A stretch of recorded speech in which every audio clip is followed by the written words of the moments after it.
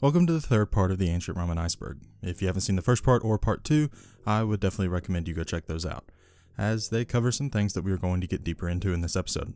Anyway, let's get into the video. We start with the fourth layer of the iceberg, represented by Sola. This layer represents some very important people, events, and questions that I think are only really known about in name and don't tend to get focused on nearly as much as they should be. We start with a question that I think a lot of people ask, but quite simply there isn't a clear answer to, and that is, who is the successor to Rome? This question has been asked thousands of times, and I know everyone has their own answer. Let me lay some groundwork before I list some of the most common answers and the reasoning behind them. First of all, we have to define what exactly Rome is. Roman history is typically split into 4 or so portions. We have the Roman Kingdom from around 753 to 509 BCE. Then we have the Roman Republic from 509 to 31 BCE. Then we have the United Roman Empire from 31 BCE to around 286 AD. And finally, we have the period of the split Roman Empire from 286 to the fall of the Western Roman Empire in 476. Those years are all rough estimates. Some sources will put the beginning and the end of various periods at different points, but this is roughly the agreed upon start and end dates of the various periods of Roman history. It's at this point that we have to start asking, who is the successor to Rome? Well, the obvious and probably objectively correct answer at this point in history is the Eastern Roman Empire. Today, we call it the Byzantine Empire, but during its history, the empire viewed itself as the Roman Empire. And really it was, just with a Greek spin. Remember, this empire was centered in Constantinople and Greece, and so Greek language, culture, and so on became much more influential as the Byzantine Empire aged. As the Byzantines controlled the East and prospered, the West became a bit of a mess. The Ostrogoths took over the city of Rome, along with Italy and portions of Illyricum following the downfall of Romulus Augustulus, the last Western Roman emperor. But the main successor we need to look at in the West would be the HRE, or the Holy Roman Empire. The HRE gets a bit of a bad rap nowadays, mostly due to the famous Voltaire quote, "The Holy Roman Empire was in no way holy, nor Roman, nor an empire." And to be fair, at Voltaire's time this was certainly true, and it was debatably true for all of the HRE's history. However, the first emperor of the HRE, the great Charlemagne, was crowned as Emperor of all Romans. This was mostly an act of securing prestige and legitimacy for the Pope and Charlemagne as the new rulers of Western Europe and Catholicism as the dominant and legitimate form of Christianity.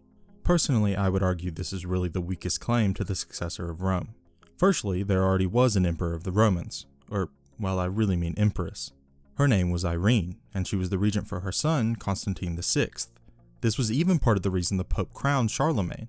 The West was simply unwilling to accept Irene. In truth, though, even by the fall of the Byzantine Empire in 1453, the HRE was not Roman. It was a Germanic empire through and through, and that's something we'll talk about more later in this iceberg. The line of succession then follows the Byzantine Empire. As I already stated, the Byzantines fell in 1453. So then who succeeded them as inheritors of Rome's legacy? Well, it was the Ottoman Turks. Mehmed II, or Mehmed the Conqueror, claimed the title of Roman Emperor on the basis that he had conquered Constantinople, the seat of the Byzantine Empire, which had been the United Roman Empire. And frankly, this makes a lot of sense when you think about it. By 1453, it had been over a millennia since Rome was the capital of the Roman Empire. Constantinople had become the capital of the Roman Empire, and Mehmed had just conquered it. In fact, Mehmed was extremely interested in actually capturing the rest of what had been the Roman Empire. He even mounted an invasion of Italy, capturing the town of Otranto. If Mehmed hadn't died, there's a decent chance that Christendom would have had to unite in another crusade to push the Ottomans out of Italy. Mehmed's successors would never quite have the same drive as him. Instead, they wanted to conquer Vienna, the capital of the Archduchy of Austria and seat of the von Habsburgs, the emperor of the HRE. The thinking being that if they vanished the other claimants to the title, then the title was theirs and theirs alone. Which, to be fair, does kind of make sense. The Ottomans were extremely serious about their claim, and it became a defining title for the sultans. It was only as the Ottomans began to shift their focus more towards Arabia and the title of Caliph that the claim began to take a back seat in terms of importance. There is one more claimant we should look at, the Russian Empire. This claim centers around the idea of Russia being the inheritors of the Orthodox religion. When Byzantium fell, the Tsardom of Muscovy, which would later become Russia, was the most powerful remaining Orthodox state in the world. Because of this, an idea began to develop that painted its capital, Moscow, as a sort of third Rome. The idea was that Moscow would be the place where the Roman Empire would be reborn from the ashes. To further this claim, Ivan III of Russia married Sophia Palaiologos, the niece of Constantine XI, who was the last Byzantine emperor. Through this marriage, Ivan claimed that he inherited the title upon Constantine's death. However, it should really be noted that Roman traditions, even as far back as a united Roman Empire, never recognized any sort of automatic inheritance. In fact, 90% of the time, the conflicts of the empire were over who would inherit, and it was kind of a tradition to argue about it for a while. All in all, the claim here is mostly centered around Russia being the inheritors of the Orthodox religion, and by extension, the Byzantine Empire. So those are the main cases. Personally, I really think that when Constantinople fell, so did the Roman Empire. The inheritance of Rome is not about the title of Emperor of the Romans. Instead, it's about what we find in our culture. The use of Latin, architectural designs, the Western system of law, and all of the other many influences in our modern world are the inheritance of the empire. That being said, all hail Mehmed the Conqueror, Kaiser Irum, the Sultan of two lands and the Khan of two seas, conqueror of Constantinople and the true heir of Rome. I don't think I need to tell you who I think has the best claim. One day, I will get way deeper into this history, as it's actually pretty interesting, but until then.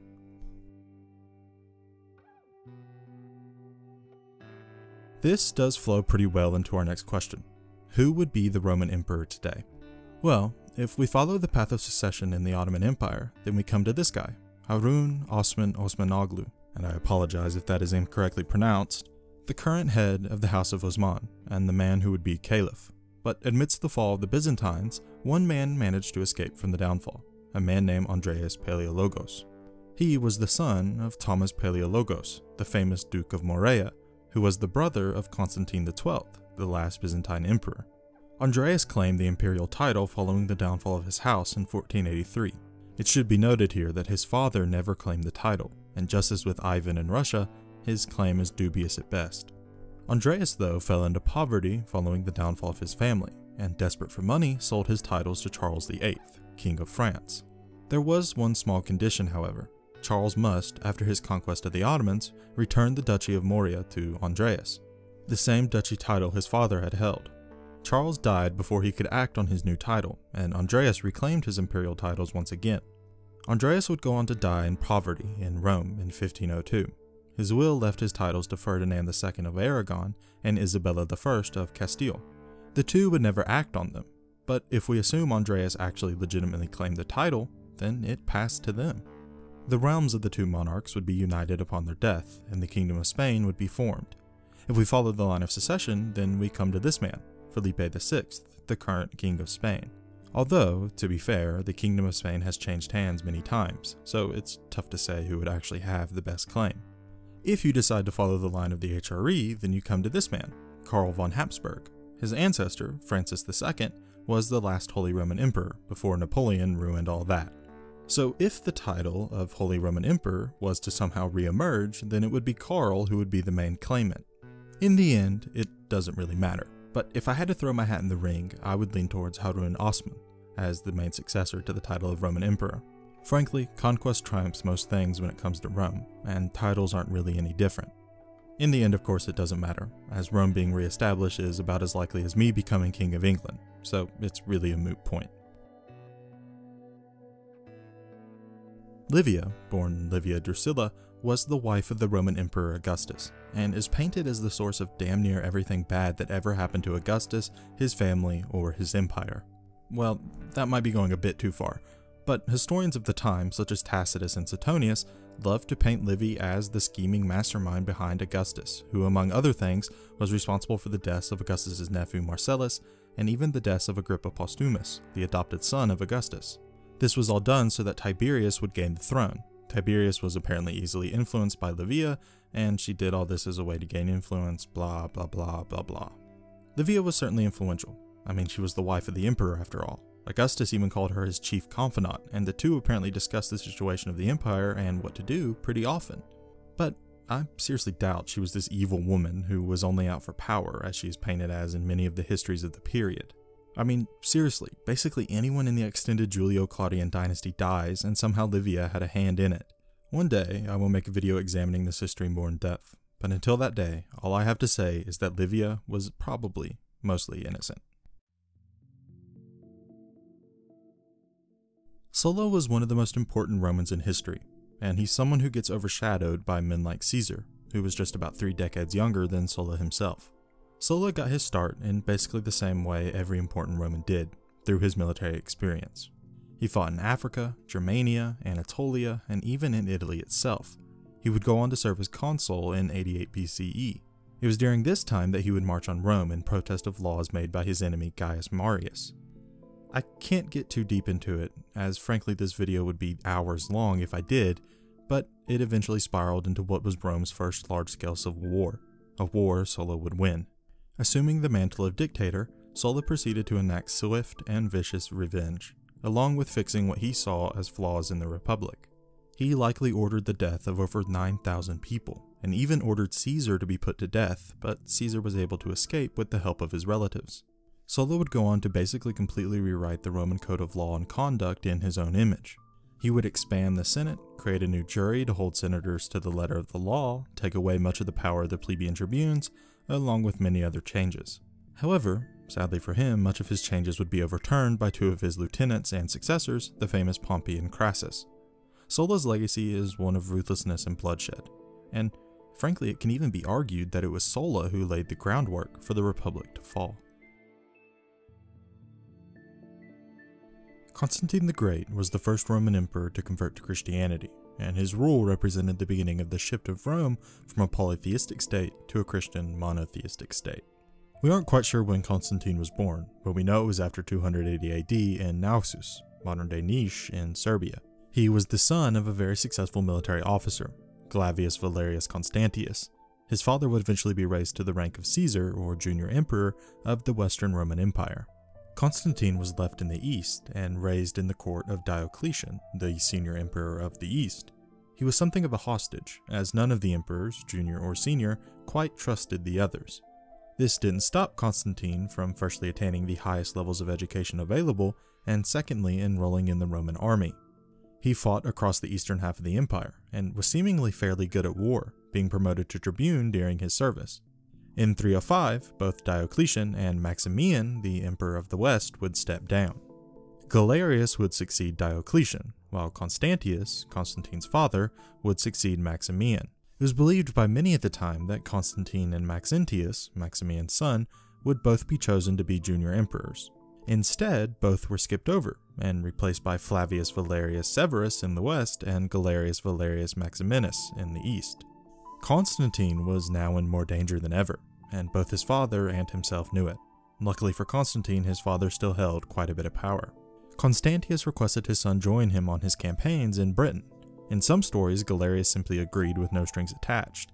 In others, it was only after Galerius got massively drunk that he gave permission. It's frankly hard to say what the truth is, but in any case, Constantine joined his father in Britain.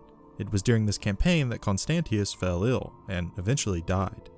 Before his death, he proclaimed his full support for raising Constantine to the rank of Augustus, senior emperor. The troops loyal to Constantius quickly pledged their loyalty to Constantine, and the armies and provinces of Gaul and Britain followed shortly after. Hispania notably rejected this appointment. Constantine then sent notice of his father's death along with notice of his ascension to Galerius in the east. Galerius was infuriated, and at first seemed to be leaning towards declaring war on Constantine. But he was talked down, and the two developed a sort of compromise. Constantine would be granted the rank of Caesar, while Flavius Valerius Severus would become Augustus. Constantine, probably knowing he could not win a civil war, accepted, and Galerius personally sent him the traditional purple robes of the emperor. Constantine was granted the provinces of Gaul, Britain, and Hispania. Kind of funny when you consider they were about to rebel against him just a little bit ago, but whatever. During this period, he fought back the Picts in Britain and the Franks in Gaul. There is a great story there whereby the 2 kings of the Franks, Assaric and Merogius, were captured and fed to beasts inside of Trier's amphitheater, but that's a story for another time. Trier seemed to be Constantine's favored city, and a great expansion of the city took place under his reign. This was also the time where we see his image as a Christian sympathizer began to develop. He outlawed persecutions of Christians within his realm, and ordered most of the property and other goods seized from them in centuries past returned. Back in Rome, trouble was brewing. Maxentius, the son of Maximian, who had been skipped over, had been plotting. He took the appointment of Constantine as Caesar as a grave insult, and it seemed to accelerate his plans. He rebelled, claiming the title of emperor. Galerius told Flavius Valerius Severus to deal with the rebellion. Sadly for Severus though, the troops used by him were the same troops that Maximian had been in charge of, and they almost instantly defected to Maxentius's side. Severus was imprisoned, and Maximian, who was in retirement at this point in the Italian countryside, journeyed to Trier to speak to Constantine. Maximian offered Constantine the hand of his daughter in marriage, along with the promise of being raised to the rank of Augustus in exchange for his support of Maxentius's rebellion. Constantine accepted, but instead of charging in headfirst into the conflict, he remained in Gaul and then Britain along with the vast majority of his troops. In the meantime, Maximian apparently had a falling out with his son, and after failing to usurp the title of emperor, returned to Constantine. A council then occurred in 308, where Galerius, Diocletian, and Maximian basically argued over who should be Augustus and who should be Caesars. They decided that Valerius Licinius Licinius would become Augustus of the West, with Constantine serving as his Caesar. This basically did nothing, as Constantine refused to accept the demotion, Maxentius was still mad and had an army now, and Maximian was now mad because he had apparently been in the running to be Augustus once again in the West. Yeah, the situation was a bit complicated.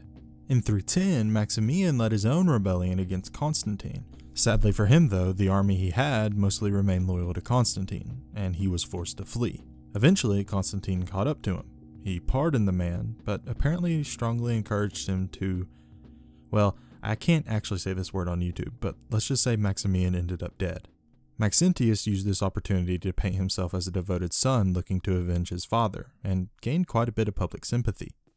In the meantime, over in the east, Emperor Galerius died in 311, and this was when the whole system basically fell apart. Maxentius seized Anatolia and began to fortify his position against Constantine. Sadly for Maxentius though, his popularity was beginning to wane, and rebellions and riots began to pop up all over the place, including in Roman Carthage. It was at this time that Constantine crossed the Alps and began his war against Maxentius. I won't get too deep into this as this episode is already long enough, but Constantine managed to win despite being numerically outnumbered. After this, Constantine slowly asserted himself as the most powerful man in the empire. He was able to push for the Edict of Milan to be issued in 313, which ended Christian persecution in the entire empire. After a series of wars and political intrigue, Constantine became the sole emperor in 326, and he was now the undisputed ruler of Rome. It was around this time that Constantine began his plans to build a new capital in the east, Constantinople. The rest of his reign was mostly focused on the frankly more boring aspects of empire, monetary reforms, and so on. Constantine would die in 337. It's said he was baptized just before he died, but some sources dispute this. Constantine would be succeeded by his three sons, Constantine II, Constantius II, and Constans. Not very creative in the whole naming convention. He likely intended for something similar to the old system of the Tetrarchy to make a return, something that didn't quite happen, but that's a story for another time. Constantine was the first emperor to embrace, or at least tolerate, Christianity, and it was his reign that started the empire on the path towards full conversion to the new religion. His legacy would live on for millennia afterwards, not only for his stance towards Christianity, but also in his new city, Constantinople. The Senate in the empire refers to the power dynamic between the Senate and the empire during Rome's later years. The Senate was in a bit of an odd place when Augustus came into his power as emperor. It was an arguably democratic body within what was essentially a totalitarian dictatorship where power was concentrated in the hands of one man, the emperor. Because of this, the Senate was in a sort of limbo state. It was too ingrained into Roman society to simply get rid of, but it also simply didn't hold any sort of real power. Instead, it became essentially a rubber stamp for the emperors. If the Senate tried to stop or go against the emperor, they would either be ignored or simply dissolved, with new senators replacing them. And yet, many emperors, especially the earlier ones, still went out of their way to ensure their influence over the body was at least somewhat hidden. So why was that? Well, I think it has to do a lot with Rome's extreme aversion to anything even approaching a king. The Roman people would be upset if an individual was seen as obviously controlling a body such as the Senate. That was what those old kings did, and they were bad after all. So the emperor had to walk a bit of a tightrope.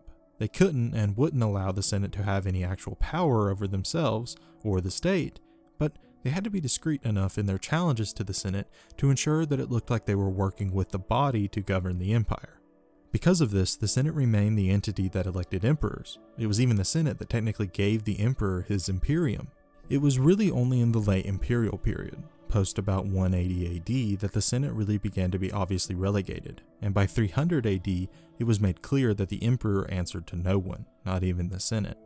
But for the early Roman emperors, it was a tight line they walked, and if one of them had been just a little more open in their, now blindingly obvious, power plays over the Senate, it may very well have spelled doom for the Roman Empire, and we may have seen a resurgence of the Republic.